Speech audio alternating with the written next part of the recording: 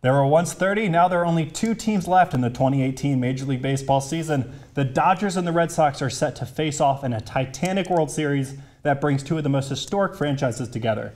I'm joined by Noah and Luis to break down the exciting Fall Classic that we're about to see. So Noah, going to you, what is it going to take for the Dodgers to win this year? The knock on the Red Sox all year was the middle relief. However, in the playoffs, they've been very, very good. So I think that they need to get the pitch count high against the Red Sox starters early. And their hope is that the middle relief just goes back to their old ways. If the starters go long, they really don't have a chance. If the relief continues to be this good, they still really don't have a chance. But I think their one hope is they need to get the pitch count high for those starters, Sale, Porcello, Eovaldi, the rest. I'm going to have to agree 110% on that. If the Dodgers lineup could work up that pitch count early, get them out of the games early, get into that weak bullpen, which has been the weakest part of the Boston Red Sox team this entire year, they're going to score a lot of runs. And with that timely hitting that they have been having in this entire postseason so far and last year's postseason, they will be able to win games. And another thing I would like to add on is that they need their ace, Clayton Kershaw, to be consistent. With him consistent, they're going to be almost unstoppable. Yeah. All right. So now we're going to look at the X factors for each team. So starting with you, Luis. For Boston, what is their X factor? Their X factor is definitely Chris Sale.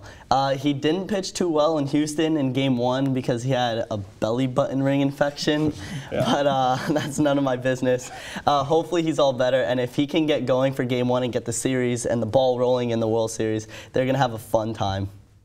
I'd have to disagree with that, actually, because the Red Sox basically destroyed the Yankees, and the Astros, really. It was pretty dominant. And Sale didn't pitch great against Houston, and he pitched once against the Yankees. So that shows that they can win without Chris Sale, which we thought was not possible for the postseason. So I would go with the X factor being Nathan Eovaldi.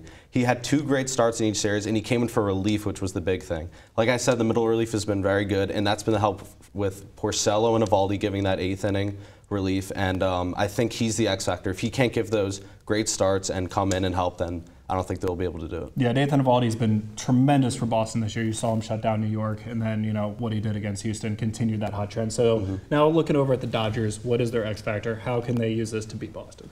I mean, this is an obvious one, but I got to go with Kershaw. If you don't have an ace against this Red Sox lineup, you're not going to win the series. You don't have a chance. The Yankees didn't have an ace. Houston got one very good start, or pretty good start from Verlander. And if Kershaw can give 2 good starts and possibly relief later in the series, they have a chance. But if you don't have an ace, you don't have your workhorse, I don't think you have a chance. I'm going to agree with that, too. Kershaw's the ace. He's going to have to shut down that Boston lineup. And if he can, the Dodgers are going to have a really good chance to take this one home. And Justin Verlander had a couple good starts, and he only won one of them. He had 2 starts, and he gave up 4 runs in 7 innings. But it was at the tail end of his start when he gave up the 3-run home run. And if Kershaw could replicate that kind of start that Verlander had in Game 1, they're going to be able to win a couple games in this series. All right, guys, we're running out of time. But before we go, who's your winner? Start with you, Luis. I hate to say it because I'm a Yankee fan, but I'm going to have to go with Boston. All right. I got to go with my Sox. The one thing that shows a championship team is when the players that let you down are playing well. Jackie Bradley, I think they're going to win.